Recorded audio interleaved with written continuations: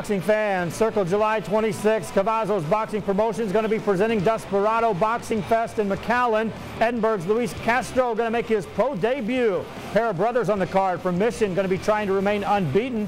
Mark Torres is 2-0 coming in, and Isaac at 3-0 is the main event. Both ready for this day.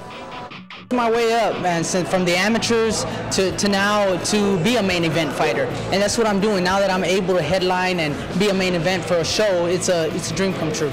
Well, hopefully later on we'll become world champion, and hopefully I train my brother to become a world champion, because that's the ultimate goal. My brother's Isaac Torres, so hopefully I'll get him to that level. Okay, took him to the Olympic. We took him to the Olympic trials, so I'm sure we can take him farther.